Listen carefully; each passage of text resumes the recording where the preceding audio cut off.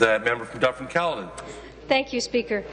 The Olympic cauldron has been extinguished. The flame transferred to Russia in preparation for 2014. But I would be remiss to not stand and share with the House what an experience the 2010 Vancouver Olympics has been. From the first gold of Alex Bilodeau to the final gold Sunday night in the men's hockey, we truly were blessed to host a great Olympics, a game where Canada earned 14 golds, a record for any country in the Winter Games. I'm proud of the many athletes from across Canada and Ontario who worked so hard to compete.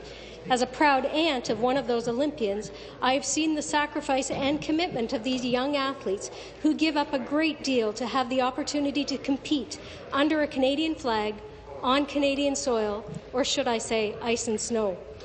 We all enjoyed the past 17 days of events, watching our athletes achieve medals and personal bests. But keep in mind the many, many years of preparation that went into those performances. To the athletes who represented us so well, thank you. Thank you for your commitment to your sport. Thank you for showing us all what amazing individuals we have representing us every year at the Nationals, the World Cups, and ultimately the Olympics.